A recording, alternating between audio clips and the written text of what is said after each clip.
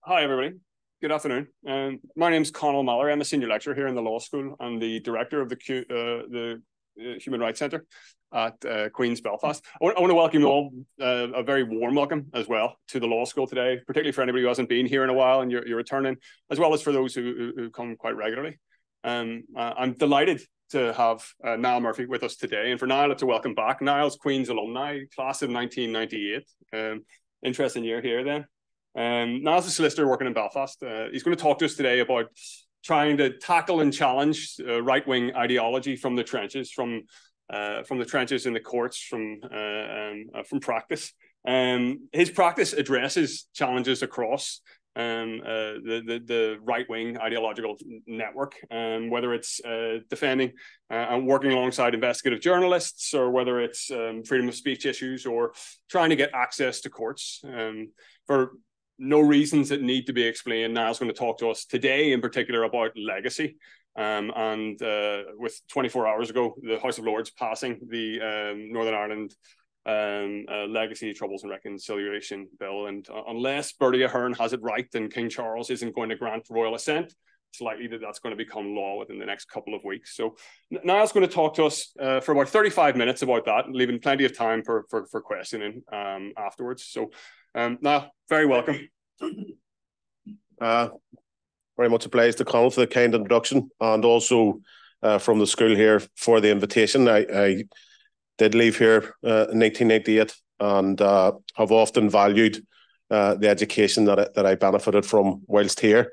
I didn't realise in June, when I accepted the kind invitation to address you all today, that the fates would decide that today would be the day after one of the most utterly legally and morally repugnant pieces of legislation passed by a UK Parliament would become law. Certainly, in my view, it's one of the most offensive acts of Parliament in the history of Anglo-Irish relations. I regret to observe that we are in a moment of sincere distress with regards to any notion that we might reside in a society whereby human rights are protected, promoted, and cherished. I regret to observe that we do not reside in such a society. Yesterday's legislation has the audacity to include the word reconciliation in its title. This law is cruel, callous, and immoral. I'm confident that in the fullness of time it will be declared unlawful, hopefully by our domestic courts, most certainly by the European Court of Human Rights. The title of today's presentation references explicitly the rise of a right-wing ideology, and my intention is to provide an overview as to the role of the practitioner in confronting that.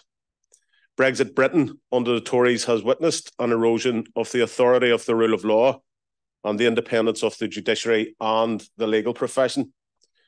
Lord Dyson, in his valedictory speech upon his retirement on the 26th of July 2016, a mere 5 weeks after the referendum result on the 23rd of June, spoke of his mixed Lithuanian and Bulgarian heritage, and specifically the 6 months spent by his mother in Bergen-Belsen in 1944. He expressed a fear that British tolerance was at risk. He said, "I am fearful that it is being put under strain by the xenophobia and dangerous forces of hate that have been unleashed in some quarters." He concluded, perhaps mischievously, that as a fallback position he might be entitled to a Bulgarian passport. In my remarks, I want to trace the policies which threaten political stability here, indeed ethical morality, as well as state compliance with international legal obligations, and how lawyers here are central to the debate, both in practice, litigating the issues, but also as figures for derision by the state. I do not seek to recite the decades of legalised lawlessness conducted in this jurisdiction, be that the policy of internment, the special treatment meted out to the hooded men. Indeed, one of the first casualties of the recent conflict was the rule of law itself and the right to a fair trial, the right to a fair trial heard by own peers. Lord Devlin observed that trial by jury is more than an instrument of justice and more than one wheel of the Constitution. It is the lamp that shows that freedom lives, that being a reference to the candles which were lit in London in the windows of houses following the acquittal of 7 bishops in 1688. I do not seek to review the Prevention of Terrorism Act. Temporary provisions of 1974, which benefited from a mere 17 hours of debate in the House of Commons before its draconian powers were approved. What I do want to address is our slow, or perhaps not so slow, lurch to the right, and the fact that we are now shackled to a Brexit Britain replete with sewage-infused water, lowered food standards, crumbling schools and hospitals and prisons, nurses and doctors on strike for safe staffing levels, under a government who describe human beings as illegal, send them to Rwanda, or moor them in prison ships, whilst painting over Mickey Mouse and Baloo from the Jungle Book from the walls of asylum seeker reception centres. Those murals were painted over because the immigration minister thought that they sent the wrong message, as they were too welcoming. The same government which, whilst attempting to legislate its way out of the obvious problems which Brexit caused with regards to its pre-existing obligations under international law, the withdrawal agreement, had the audacity, through the expressed intention by the Northern Ireland Secretary, Brandon Lewis, to advise the Commons, yes, this does break international law in a very specific and limited way. Mr. Lewis's remarkable admission was met with a warning from former Prime Minister Theresa May, who cautioned immediately that it could damage trust in the UK over future trade deals with other states. The Permanent Secretary to the Government Legal Department, Sir Jonathan Jones, the government's most senior lawyer, resigned from the government in light of the bill, believing that the plans went too far in breaching the government's obligations under international law. Lord Falconer himself, a former Lord Chancellor and Secretary of State for Justice, asked the government 2 days later in the House of Lords whether the government were in fact committed to the rule of law. And when you think about that, that's an exceptional question to be posed in a parliament. Lord Falconer warned that the acceptance that the government are deliberately breaking international law would be thrown in the UK's face for years. As he said, expect dictators to justify murderous breaches of international law by relying on the Lewis mantra, specific and limited. In a celebrated speech in 2009, the late Lord Bingham listed the liberties that the European Convention protects: the right not to be tortured or enslaved, the right to liberty and security of the person, the right to marry, the right to a fair trial, freedom of thought, conscience and religion, freedom of expression, freedom of assembly and association. Which of these rights, he asked, would we wish to discard? Are any of them trivial, superfluous, unnecessary? Are any of them un-British? It has been observed that such a step would set the clock back 50 years, and one could only consider the wolfish delight with which Russia, Turkey, Hungary, and other authoritarian states would greet the repeal of the Human Rights Act. They will say, if Britain no longer enforces the European Convention, why should they? I want to address the concept of cause lawyering, and intend to do so by illustrating some means by which legal practitioners here have represented victims and survivors of the conflict in an attempt to gain access to justice through engagement in our courts, and then to assess what can only be described as routine attacks on lawyers as a matter of government policy.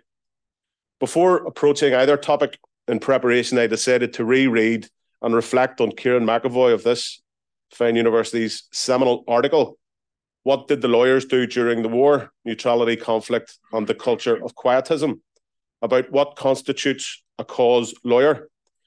The cause in question, as he makes clear, is not a narrow political one, but rather a commitment to the protection of human rights and upholding the rule of law. Certainly that commitment and several related traits are discernible in my practice, and I'm delighted to see my partners, Kevin Winters and Joe McVeigh here, and the current practice of many lawyers practicing presently, particularly those acting for those who seek access to justice for crimes endured by them during the conflict. To recap, Kieran observes some of the characteristics of cause lawyering include lawyers who work in the system to shape and challenge laws, lawyering as a public profession where the contribution to society is more than the acquisition, aggregation and deployment of technical skills, and lawyers must face head-on their broader social, political or moral responsibilities in a society emerging from conflict. Generally, ours is a society of widespread economic and political disenfranchisement. These are aspects of our jurisdiction that politicians in Westminster are loath to be reminded of. In Brussels, and Luxembourg, we may appear at the margins geographically, economically, and politically. But in Strasbourg, the North has remained solidly at the forefront of much jurisprudential thinking regarding the responsibilities of individual member states and individual human rights. Lawyers here, in addition to being under attack during the conflict, were at the forefront in using the ECHR on behalf of our clients and fearless in taking cases against the British government to the European Court in Strasbourg, resulting in landmark judgments, including McCann and others, Jordan versus the UK, Kelly and others versus the UK, McCurr and others, Shanahan, McShane, and Finucane in 2003. The terror threat, as we know from experience, when this jurisdiction was used as a testing ground for repressive laws and policies and practices as part of the state's counterinsurgency strategy, exampled techniques and approaches which we all know were then replicated in the War on Terror, the Prevention of Terrorism Act that blocked courts, internment and interrogation. In the years since 9/11, a new security agenda has ushered in a plethora of draconian measures which surely speak to an ever-increased importance of maintaining safeguards to protect the citizen as a bulwark against the omnipotence of the state.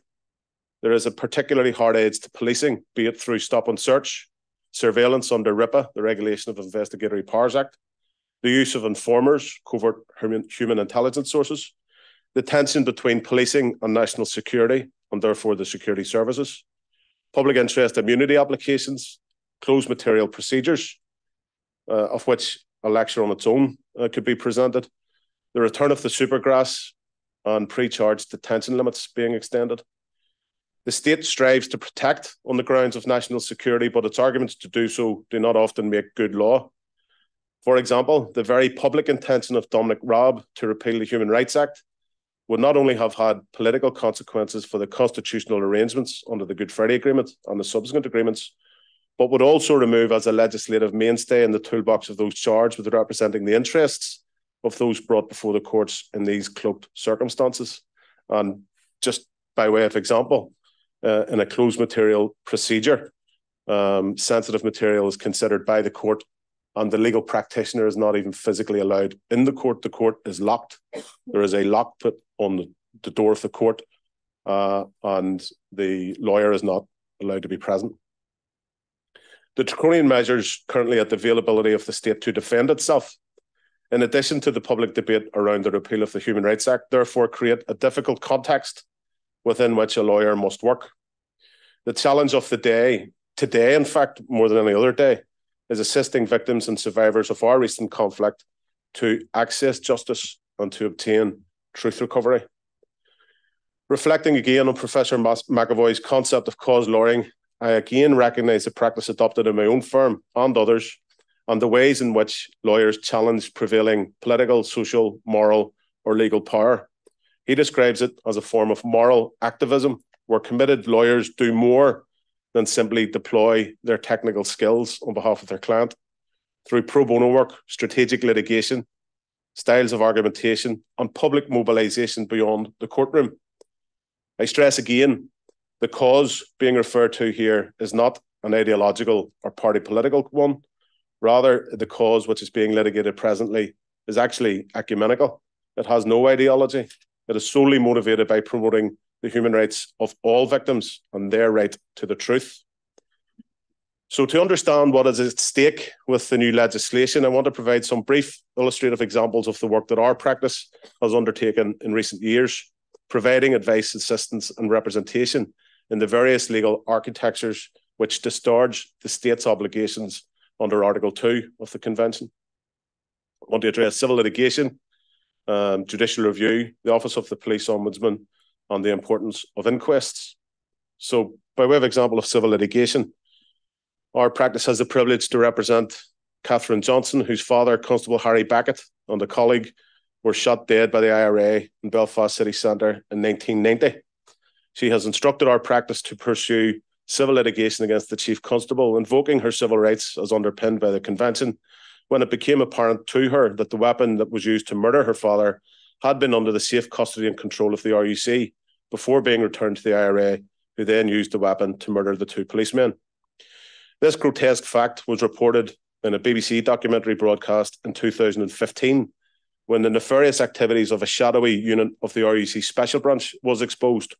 Work, the Weapons and Explosives Research Centre, were a division of Special Branch who retained primacy over exhibits, the most crucial issue for the integrity of a criminal investigation and justice and trial process, prior to those key exhibits being submitted for forensic testing at the forensic lab. The revelations, estimated by the Police Ombudsman to be a factor in close to 60 murders, suggest that the Special Branch provided false information to investigators with regards to ballistic histories to suit an overarching intelligence agenda. Baroness Nuala alone was definitive on her remarks on the issue wherein she stated, "Terrorism was not defeated by organisations like WARC. The question is, to what extent was terrorism enabled?" With regards to the Office of the Police Ombudsman and the importance of access to the court via judicial review, I would like to reflect upon our cases on behalf of those victims and survivors of the Loughlin Island atrocity. 6 men were murdered in June 1994, including Barney Green, aged 87, the oldest victim of our recent conflict in a rural County Down pub whilst they watched Ireland play Italy in the World Cup in New York. It was the most successful sports event in Irish history to that date. Gunmen burst in and raked the bar with 29 bullets from a VZ-58 automatic rifle, which our client's next of kin suspect was imported to Ireland by the British Ministry of Defence. Despite complaining to the Police Ombudsman about their concerns in 2004, no report was published until 2011, and on the topic of arms importation, that report glibly stated the Police Ombudsman has no legislative remit to investigate complaints made about alleged military agents.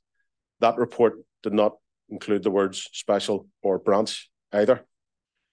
The families successfully challenged the report by way of judicial review, citing the investigative obligations on the state under Article 2, and had same quashed by the High Court in December 2013. A new report was published by the new Police Ombudsman on the 9th of June 2016, which provided a definitive account on the failure of policing in the 1990s, which rather than cauterising the conflict, exacerbated and prolonged it. Dr. Maguire found that collusion was an unambiguous feature of the atrocity, a conclusion which would have been denied to the families had they not challenged the previous report by way of judicial review.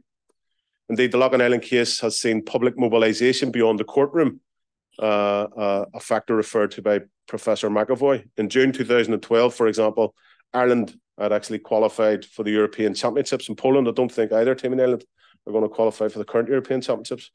And remarkably, on the actual anniversary of the atrocity, they were drawn to play Italy again. The families were overwhelmed emotionally at this happenstance and instructed me to write to the FAI to inquire could the Irish team wear black armbands during the fixture, an application which was acceded to and provided the opportunity for a communal act of remembrance on an international scale. A documentary film made by Oscar-winning director Alex Gibney on the atrocity and the family's fight for truth recovery was broadcast and nominated for both IFTA and Emmy documentaries, and also won the Royal Television Society Award. And I'll turn back to that documentary later in my presentation. With regards to the importance of inquests, we represent many families bereaved as a result of the Birmingham pub bombings in 1974, which killed 21 people, including the loved ones of the 5 families we represent. It speaks volumes that these families had to come to lawyers in Belfast, and due to restraints of the present legal aid system, we have acted pro bono, another of Professor McAvoy's indicators for cause lawyering, for our expertise and assistance in their pursuit to obtain truth, justice and accountability. I should say that Kevin Winters had personal carriage off that file. The family of the 21 victims were bereft of access to justice and did not receive the support nor had the benefit of any investigation, save by their own volition, for 42 years following the wrongful conviction of the Birmingham Six. And quite rightly, they posed to us rhetorically that the Birmingham pub bombings were more remembered for the Birmingham Six than what they felt should have been the Birmingham 21. But there had never been an inquest. An application was made by ourselves to the senior coroner, Louise Hunt, sitting in Solihull, to have the inquests reconvened, as the original inquest had never been completed. She decided on the 1st of June 2016 to reopen those inquests. A retired judge, His Honour Peter Thornton, was appointed to preside, and the inquest commenced in February 19, concluding on the 5th of April 19. On behalf of our clients and next of kin, we objected to a narrow scope, which had been adopted and indeed successfully judicially reviewed that scope. However, the coroner appealed successfully that High Court finding to the Court of Appeal, and as a result, serious concerns persist that the police and the authorities knew as early as 1975 who put the bombs in the pubs, and it wasn't the Birmingham Six. We continue to represent our clients and have brought these grave concerns to the attention of the Home Office. We await a consultation with the Home Secretary in coming weeks, which will be the end of a 3-year process of engagement to allow her to make a decision on the request of the families to hold a human rights compliant inquiry, public inquiry, into the bombings, independent of the stained investigations of the West Midlands Police, which would be capable to examine the surrounding circumstances of the bombings, including foreknowledge and why the investigation got it so atrociously wrong. Our client, Julie Hamilton, is as passionate, as able, and as effective an advocate for families, indeed all families, in her opposition to the government's legacy bill. The bill, which was concluded its legislative path yesterday, was first published on the 14th of July 2021 and will end all European Convention compliant investigations, instead introducing a broad sweeping amnesty, more expansive. It has been observed by academics at this university than that introduced by General Pinochet in Chile. The legislation will end civil proceedings, inquests, will close the historic directorate of the Police Ombudsman, and instead establishes an independent commission for reconciliation and information recovery, which we respectfully observe has far more limited powers and can only conduct desktop reviews into legacy cases. UN experts have expressed grave concerns regarding the now law, which they assessed as having provided for blanket impunity and placing the UK in flagrant violation of its international obligations. Council of Europe Commissioner for Human Rights, Dunja Mijatovic, with whom we had a private consultation, raised concerns that the command paper proposals would lead to impunity and conflicted with obligations under the Convention. The bill has united in a unique fashion political parties from across all spectrums, both here and in America, in condemning its cruelty.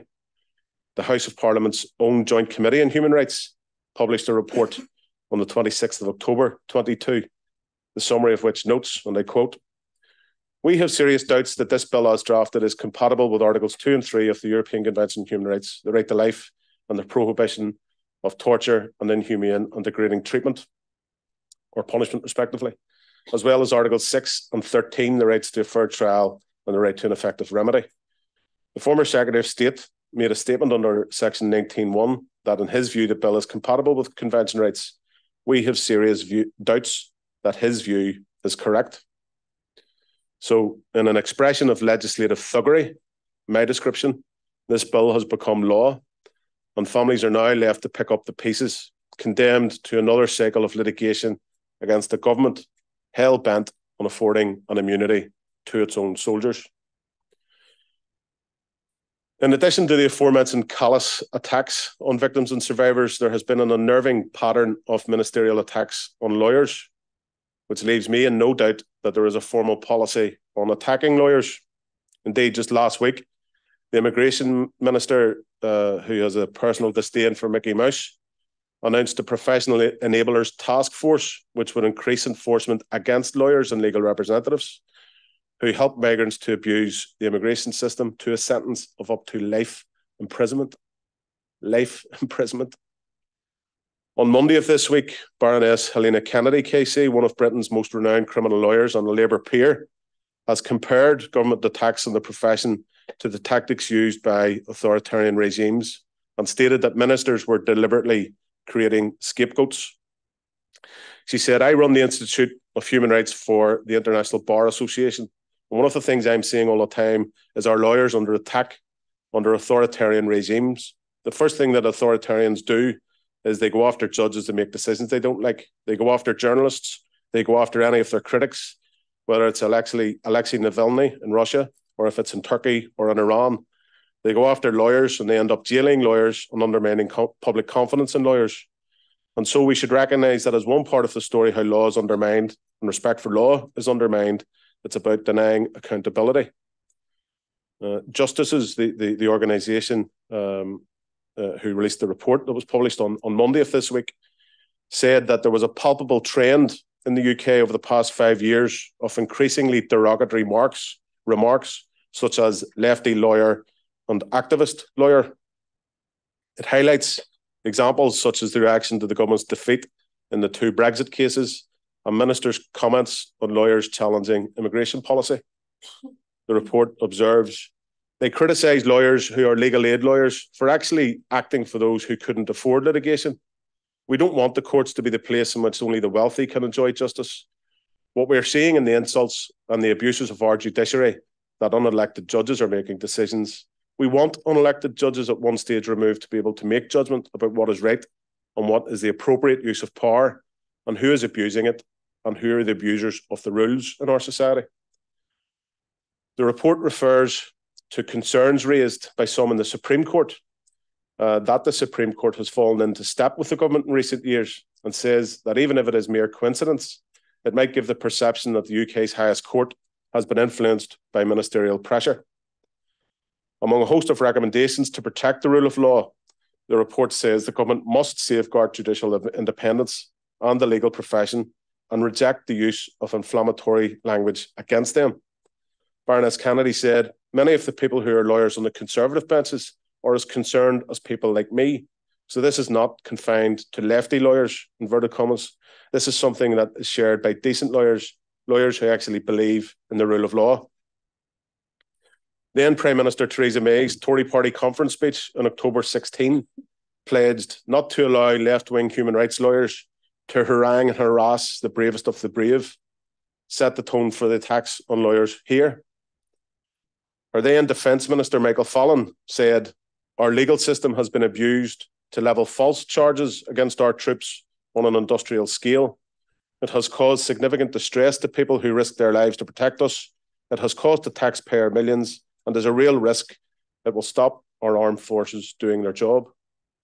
In December 2016, some weeks later, several articles in The Sun and Daily Mail used similar language to attack solicitors working on legacy cases. The Sun has the highest circulation of any UK daily newspaper, and the Daily Mail the second largest. Why are our soldiers facing a new witch hunt? Asked the Daily Mail's front page. Up to 1,000 retired soldiers in their 60s and 70s face a police witch hunt some 40 years after they battled terrorism in Northern Ireland. The news comes only after 2 months.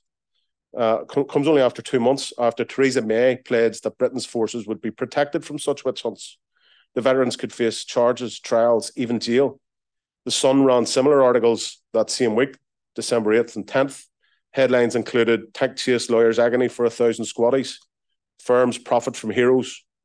Lawyers here have been excoriated by the government for taking these cases, but surely the large-scale damages, millions of pounds, paid by the Ministry of Defence, prove that our successful clients did not invent the facts compelling these settlements. The concluding remarks of the report by Washington, D.C. NGO Human Rights First, in their report, A Troubling Turn, the Vilification of Human Rights Lawyers in Northern Ireland, accurately assessed the temperature, which has not abated. They concluded, renewed hostility towards human rights lawyers, those representing the families of people allegedly killed by the British military, recalls the troubles and augurs new danger. History tells us that rhetorical attacks against lawyers by the press and public officials can lead to violence, which in turn inhibits the pursuit of justice and undermines the rule of law. The hostility towards human rights lawyers strikes at the heart of the Good Friday Agreement, which embedded respect for human rights into the politics of Northern Ireland. It's especially alarming given the UK's broader backsliding on its human rights commitments. In addition to attacks on lawyers, there has also been a concerted and sinister pattern of attacks on the independence of journalists and the right to free speech. This was addressed very explicitly and in detail by our Divisional Court in 2020 in the matter of an application by Fine Point Films, Trevor Burney and Barry McCaffrey for judicial review in the matter of an application by PSNI and Durham Constabulary for search warrants. Keys, Custodiate Ipsos Custodes was written by Juvenal a couple of thousand years ago, and it means who will guard the guards themselves. The idea was also explored by Plato, who associated with the need to speak truth to power. It's a centuries-old question that when we give authority and power to people to order our society, we need to ask who watches over them. In a modern democracy, where official checks and balances often mean the system regulating itself, the value of a robust free press is never more important. Churchill himself said, "A free press is the unsleeping guardian of every other right that free men prize. It's the most dangerous foe of tyranny." It was therefore with a deep sense of hurt that the Loughlin Island families woke to the news on Friday, the 31st of August 2018, that Trevor Burney and Barry McCaffrey had had their homes raided at 7 a.m, their office raided at 7 a.m, and that the two men had been arrested. Both Trevor and Barry were producer and lead journalist and were integral to the making of the documentary No Stone Unturned, to which I referred to earlier.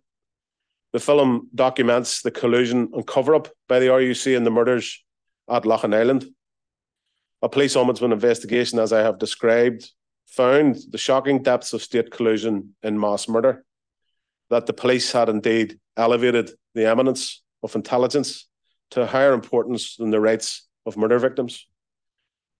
The families had hoped that the film would inspire and motivate arrests, that the murderers who had ruined their lives in June 1994, as the film demonstrated, there was ample evidence to arrest and prosecute.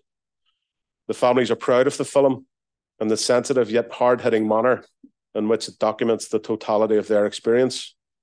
The families consider themselves privileged that the facts of their case are crystallised so professionally and comprehensively, so as to be the exemplar by which the state's policy of collusion can be instructed to the uninitiated observer.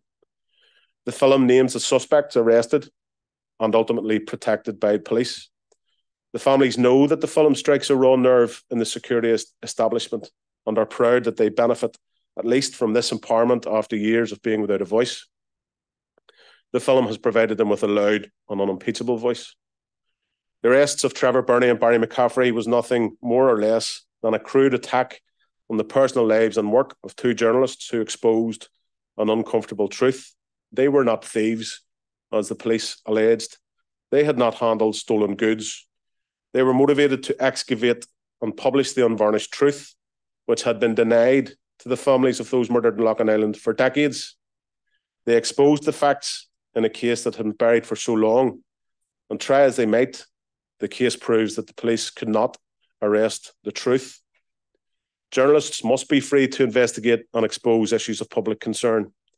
Few subjects could be of more significant public concern than the mass shooting of civilians and the alleged collusion of police in assisting those responsible to evade justice. That the only investigative actions arising from the facts exposed in that film were the arrests of those who exposed the facts rather than those suspected of committing the atrocity is a matter of public importance, a fact recognised by the then Lord Chief Justice in his judgment, paragraph 55. For the reasons given, we have concluded that the conduct of this hearing, the application for their search warrants, fell woefully short of the standard required to ensure that the hearing was fair. That was sufficient for our decision to quash the warrant. We wish to make it clear, however, that on the basis of the material that has been provided to us, we see no overriding requirement in the public interest which could have justified an interference with the protection of journalistic sources in this case. The Fine Point Films judgment has been described as a vociferous, full-throated endorsement of the central value of journalistic source protection in a democracy and a strict application of Article 10 Convention rights to the powers of police search and seizure in UK law. The judgment set firm boundaries on the scope of criminal investigations and issues new, robust guidance to warrant authorising courts on the necessity, value and importance of journalists' rights in our democracies. Conscious we're coming up to 35 minutes, so we'll wrap it up. In conclusion, lawyers are more than paid technicians. In addition to being professionally and technically proficient, excellent perhaps, we have moral and social responsibilities, in particular to help those most vulnerable and those who have suffered so egregiously. We have broader responsibilities to stand up for the rule of law and the protection of human rights. Regardless of the political mood being stirred by the Conservative government, I can reassure you that myself, my colleagues, and other activist human rights lawyers will not be found wanting in living up to those responsibilities. Thank you.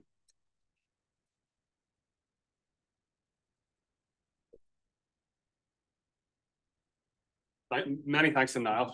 Such an engaging presentation, folks. We have plenty of time here for questions. Okay, I'll take questions from the room. If you're comfortable, let us know who you are. If you forget it, don't worry about it. You're grand. Okay.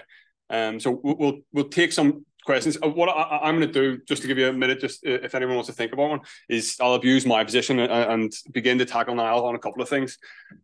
Now, trying to look at this as an academic, the idea of populism informing law and leading to, I think you referred to it as legislative thuggery in the legacy bill, soon to be the Legacy Act. When does this start? Okay, the UK's had a dubious relationship with its international human rights obligations. I would argue probably, well, for decades, but certainly since the War on Terror, we had a decade really of quite severe anti-terrorism measures facing international terrorists, and then the political background begins to change then with the coalition government and into the Conservatives.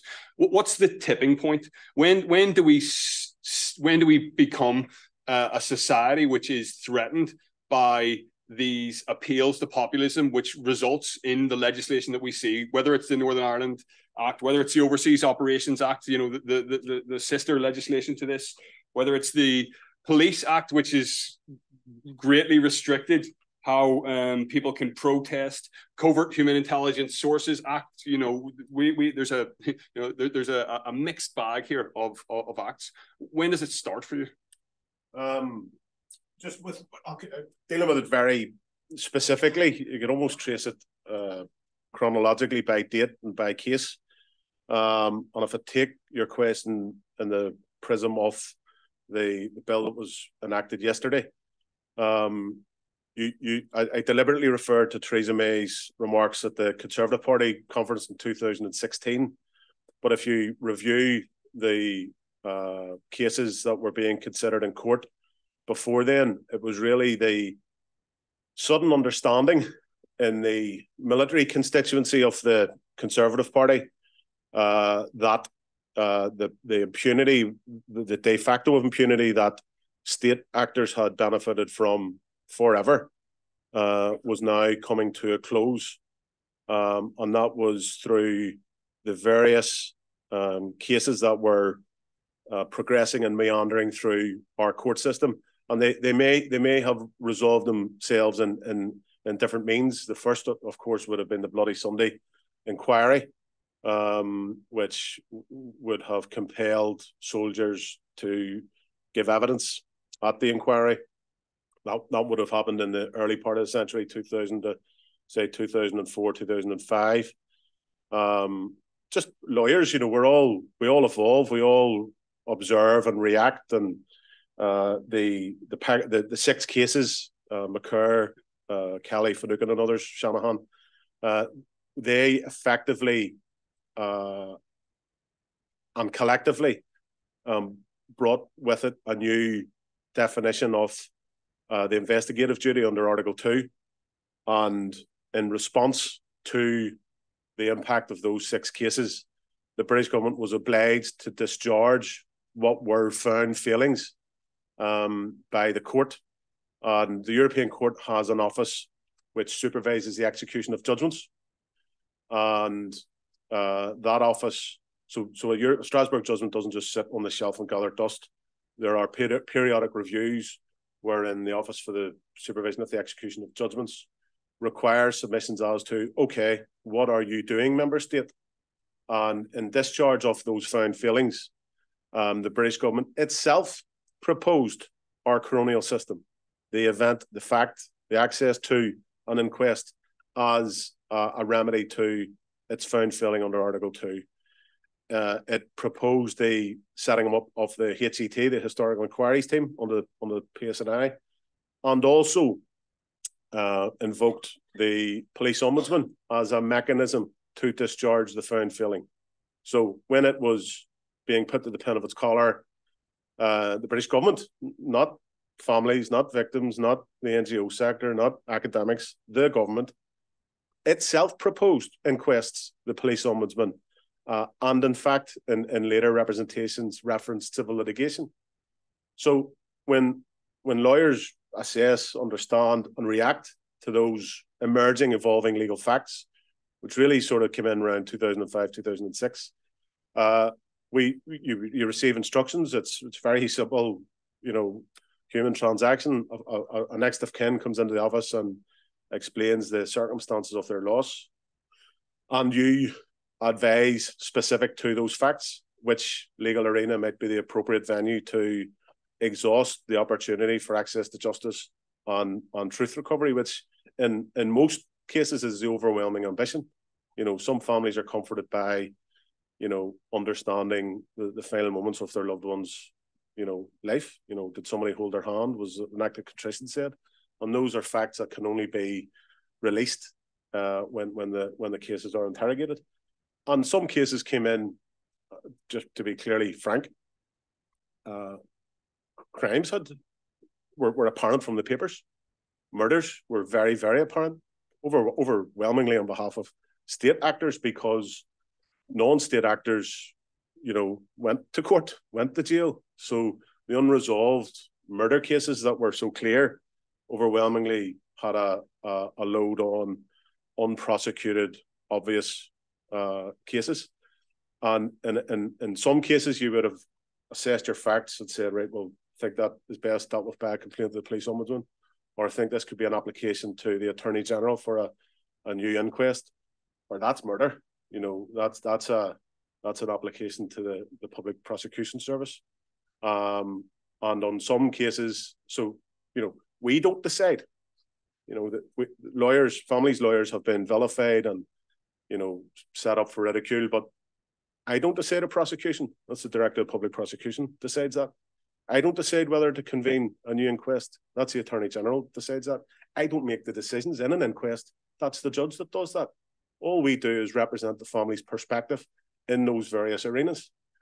And with more clients coming forward, understanding their newfound legal rights, because they didn't have any pre-Kelly, McCurr and others, understanding that they did have newly defined rights under Article 2, there was families coming forward that had always had that yearning for truth recovery, for an understanding of what happened to their loved one. And if that resulted in the opportunity of a prosecution, whether it resulted in the opportunity of fresh facts, whether it resulted in the opportunity to cross-examine state actors that were involved in the death of their loved one, well, any family wants to exhaust their legal rights. And what this law does is closes all that down. It's the most stark, egregious legal event in my life. And I can recall graduating from here in 1998, which was the year of the Human Rights Act, which became law in 2000, which was the year I qualified as a solicitor. And, there was a huge, big conference in the waterfront. I think Bryce maybe spoke at it.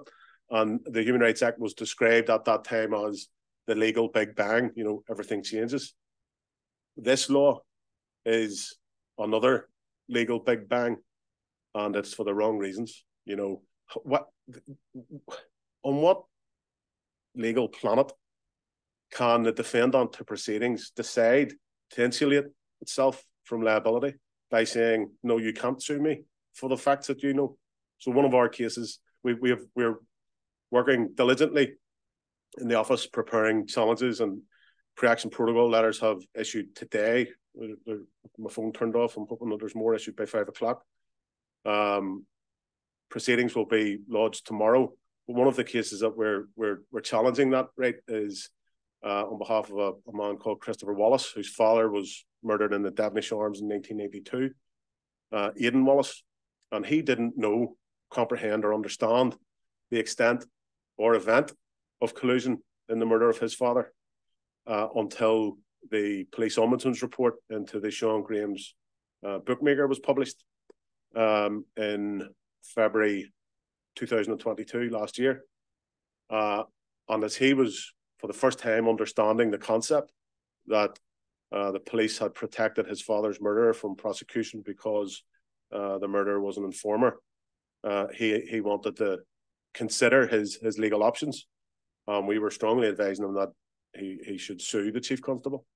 And by the time we were able to perfect instructions, give him advice, him to decide what he wanted to do, consult with his family, the government said, no, you can't sue us anymore because we don't want to be sued anymore. That's an abuse of power. But that's a society that we're now living in. The government knows what it did. So there's a big whiteboard, I have no doubt, in Whitehall, because they did it. We don't know the extent of their knowledge. They do, because they did it. And they know what's coming down the line in terms of truth recovery.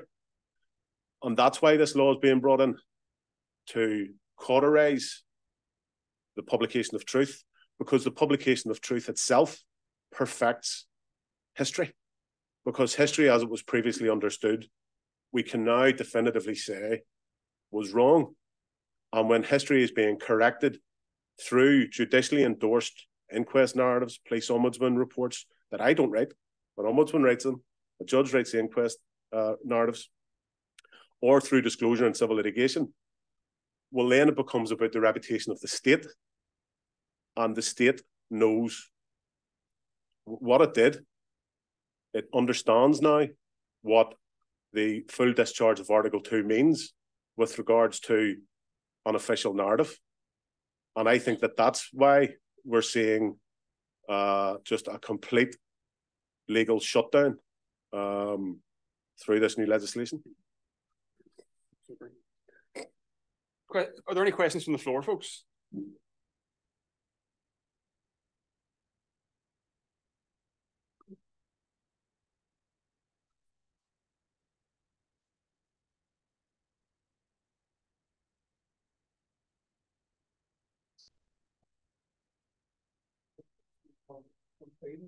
Niall, thank you very much for your talk. I admire very, very much the work that you and the colleagues have done. Brilliant stuff. One central question is this: in principle, do you think that a society is free to decide for itself how to move on from the past? Thinking, for example, of South Africa, which in 1994 decided to draw a line to the extent that it issued an amnesty. The extent that the family of Steve Biko, the black consciousness leader, has been murdered by the state, went to court, claiming that the right of access to justice had been denied, and the right in South Africa. In the constitutional court of South Africa, which included people like Alvin Sachs and Arthur Chaskell, against apartheid for decades, decided that the family's right to justice have to take second place to society's right to move on. They applied the constitutional provisions of Ubuntu. Thanks, Declan. They applied the constitutional principle of Ubuntu and said that trumps the right of access to justice. I'm thinking also of what happened 100 years ago in Ireland after the War of Independence and then the Civil War. In 1923 and 24, acts of parliament were passed that are probably even more extreme than the Legacy Act, which has just gone through Westminster. It drew a line under everything. No civil cases, no criminal prosecutions. All actors were entitled to amnesty, including the Black and Tans, including various factions who had fought against each other in the Civil War. No prosecutions. And that was just 2 or 3 years after, or even less, after the Civil War. Now, why, in principle, was it okay for South Africa and Ireland to do that? But it's not okay for the UK government or Northern Ireland to do it. I'm not talking about this particular bill which has gone through, which is flawed in many ways. But in principle, why is it possible in other jurisdictions but not here? And I mean, if the European Convention on Human Rights had applied in South Africa, what happened there wouldn't have been lawful, but yet it was what society wanted. Thanks. Very good question, but I think I can respond that in two concepts. One, the primacy of the rule of law. You know, the UK is a signatory to the convention, whether it likes it or not. In fact, its lawyers wrote the European Convention. John Maxwell Fyfe was a British Conservative MP. I don't need to lecture Bryce Dixon on this, but just for others in the room, he was a member of the British Army. He was part of the Liberation Task Force at one of the concentration camps and seen with his own two eyes what the Nazis had done, and was moved, along with others, obviously, as a lawyer. He was a KC, was moved to legislate, surely as legislative animals, as a Conservative MP and as a senior barrister. He felt that his moral, social, legal responsibility was to create legislation that such inhumanity as he had seen could never be undertaken by any state against any person or people. And that's where the European Convention on Human Rights comes from. So it's written by British, male, white conservatives. It's not a socialist left-wing doctrine. It doesn't provide for a right to welfare, a right to housing. It's fundamental rights. The state will not kill you. The state will not torture you. The state will not put you on trial without having a fair trial. So they're very fundamental, basic rights written in its first draft by British conservatives. And the UK are an author and ongoing signatory to it. So whether it likes it or not, the British government is obliged to adhere to its international legal responsibilities. So that sets it aside from a rule of law primacy perspective. That takes us out of the South African argument. And I would have grave disagreement as to how Ireland dealt with its Civil War legacy, because it infected politics for almost 100 years. And I don't think should be held up as a modicum for a post-conflict society. But aside from the primacy of the rule of law, the difference in this specific regard is it strikes to the heart of the concept of democracy. You know, this is a piece of legislation that is serving only to placate the interests of the military wing of the British Conservative Party. It's to resolve a conflict within a political party who don't stand here, have no mandate here, don't have any elected representatives here. There is absolute unified opposition to this legislation by every single elected representative on this island, not just the North, on this island. So there is no mandate whatsoever for this legislation in respect of the people against whom it will affect. So, you know, aside from the legal and moral arguments about the legislation, it represents an abuse of democracy. Yet again, there is another piece of legislation being imposed upon us by London against our express democratic will. The second time in 6 years that this has been done. They have wreaked havoc with Brexit, which was against the express mandate of this jurisdiction. And now they're imposing their own militaristic rights or interests against the rights of victims and survivors here. So I do think that this legislation has its own unique perspective, and from a primacy of rule of law and a fundamental point of democracy, this legislation is a threat to both. Thank you. Declan? Yeah.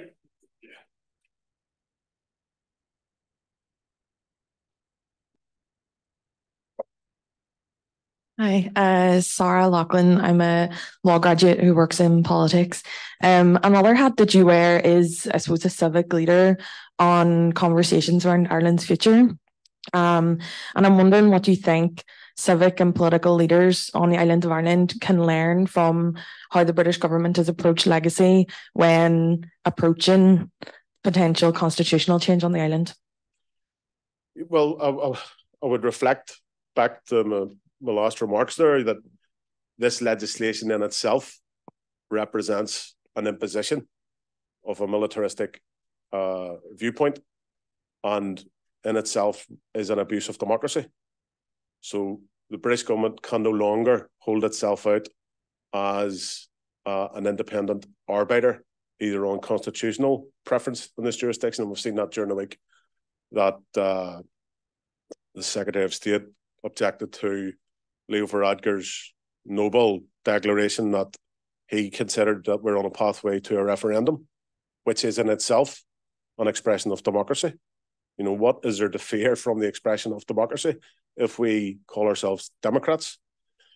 And you had that dichotomy whereby perspective for the maintenance of the union is responsible, perspective for reunification of the two traditions on this island is irresponsible. And that's not right and should not be allowed to go unchallenged. We could do a whole separate seminar on constitutional futures. But again, fundamentally, it's a matter of democracy. And what has anybody to fear from presenting its arguments, researching its positions, presenting those to the electorate, and having the electorate express its view? It's the most fundamental means by which we regulate ourselves as a society. And I think that day's coming sooner rather than later.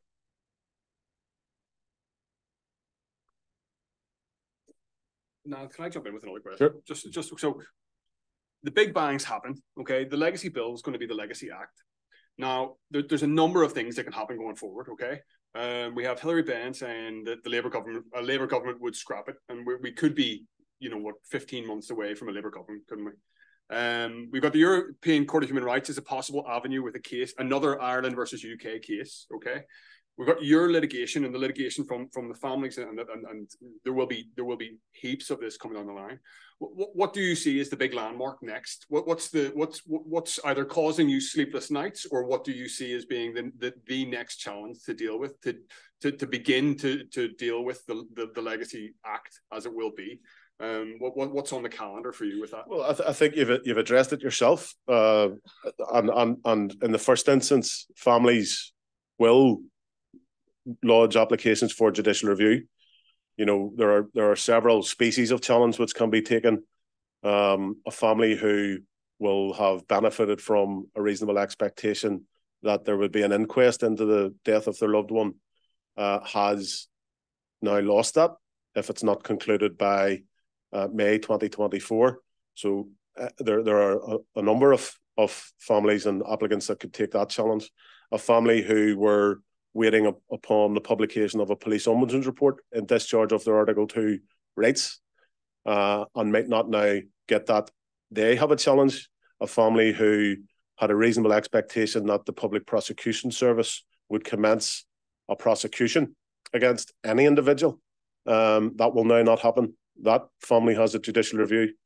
A family who, and I recited the Wallace example, a family who had an intention or had an appreciation of facts that informed them that they had a right to take civil litigation, that is now being lost. That's a judicial review. Not to get too technical, there's a pre-1990, post-1990 Janovich type point. So there, for all of those cases, there are a pre and post. So that there's a twofold of cases that could be taken. And all of those cases will be taken, let me assure you.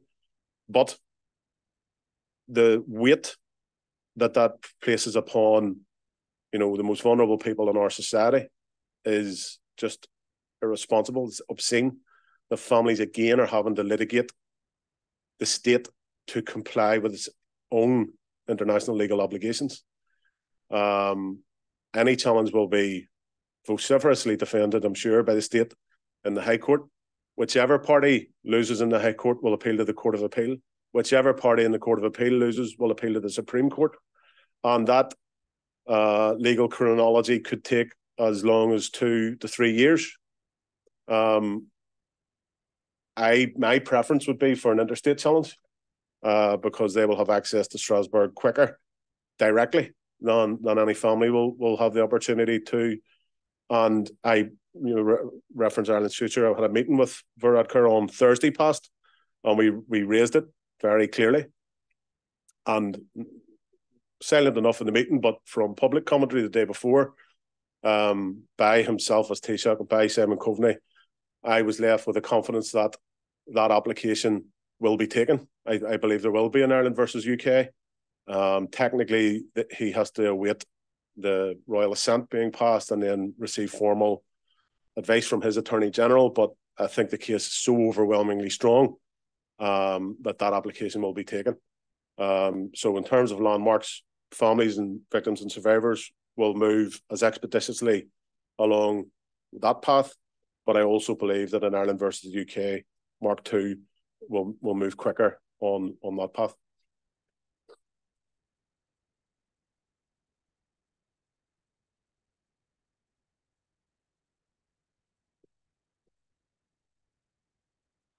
Thanks very much, Niall. I wanted to ask about the new Legacy Commission and how do you see the work of that commission sitting alongside those challenges that you're talking about in relation to the Legacy Act? Well, the organisation has had its titular head appointed, the former Lord Chief Justice, Sir Declan Morgan, but there requires thereafter to be a heavy recruitment. It will be a well-resourced, financially resourced organisation, but there is significant recruitment that requires to be undertaken. I don't know how long that will take before it is in a position to formally open for business, as it were. So I think that there is room for a challenge to commence immediately, and that will happen. I also think that it's likely that the ICRIR will either be a party to the proceedings or will seek to assert its own notice in any such proceedings, and it will have an opportunity to tell the High Court how it believes it can discharge its obligations under Article 2. I await with interest the detail upon that. I personally don't think that organisation can, purely from an independence perspective, because it's ultimately beholden to a Secretary of State. So the legislature, which cannot supersede a judiciary or a police ombudsman, does have autonomy over what documentation might be released to an ICRIR. So on that point alone, I don't feel it has the opportunity to discharge Article 2. But again, that's my perspective, and that will fall to be decided in a challenge. And the Declan Morgan himself has said that he will not preside over that organisation if it is found that it cannot discharge Article 2. So I think, practically speaking, the recruitment that requires to happen, and there is also an independence feature of Article 2 as to what type of investigator can be recruited. For example, it is received law that Article 2 independence means that a former member of the RUC could not be an investigator in a police ombudsman or a coronial investigator. Therefore, one would expect that should also extend to the ICRIR. But all of that needs to be factored out, and there will be publications in that regard. So it's very much in its infancy. And as Conall quite rightly observes, my colleague Kevin Winters publicly challenged the new Shadow Secretary of State last week to publicly confirm that he, if becoming government, which is, I think Labour will come in at the next government, and that could be as soon as 2024, that they would repeal the Act in any event. So this hiatus that we're in might only last for as long as it takes the Irish government to get to Strasbourg, or for as long as it takes for the Tories to collapse, which they're a fragile entity anyway. A Labour government could come at us sooner than we think.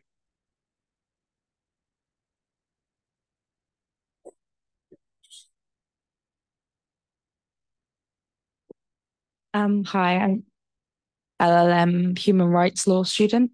You talked a lot about the European Court of Human Rights, but after every single kind of controversial legislation the Tories produce, they keep on talking about potentially withdrawing from it. Do you see that as a genuine challenge that might be coming up, or do you think it's just something they're saying to try and kind of keep their little ecosystem working? Ecosystem's a good way of putting it. I genuinely think that they genuinely would love to withdraw from the convention, but that they know that they can't. And, it's the same entity that harboured exit from the EU when all the, sensible voices in the room were saying you can't, but they did. I think Dominic Raab's last formal run at it, which failed, was the last feasible attempt to withdraw from it. I don't think that the UK will repeal the convention or withdraw itself as a signatory, but I do believe that the same political wing that brought us yesterday's bill would sincerely love to withdraw its signatory from the convention.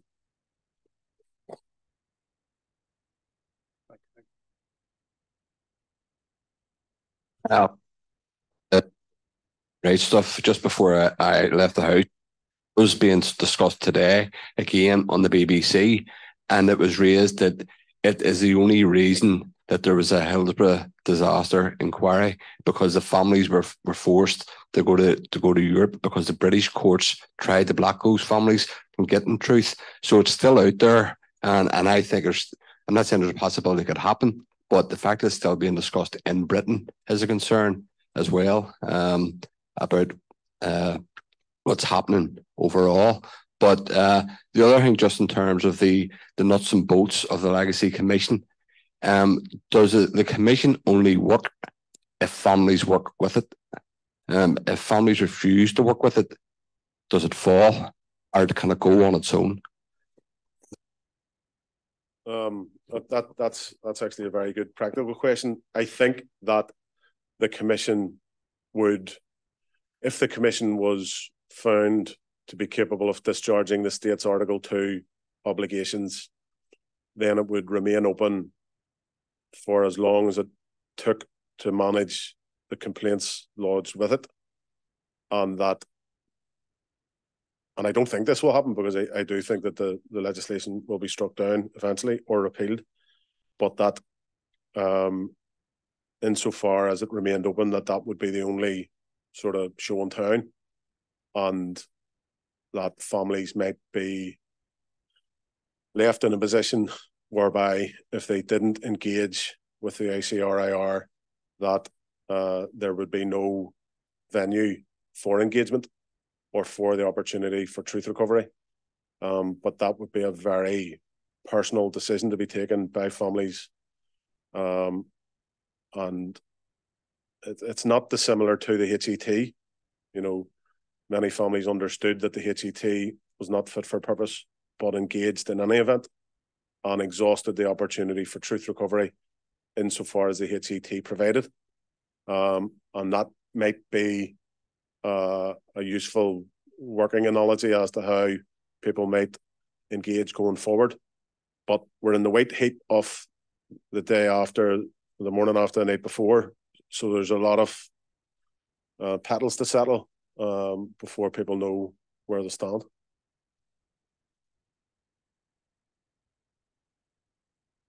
Super. Well, I think we've kept Niall for quite a while, and it sounds like he's going to have a busy couple of days coming up ahead. And so with that, I think one final time we're going to thank Niall for such an inspirational speech. Thank you.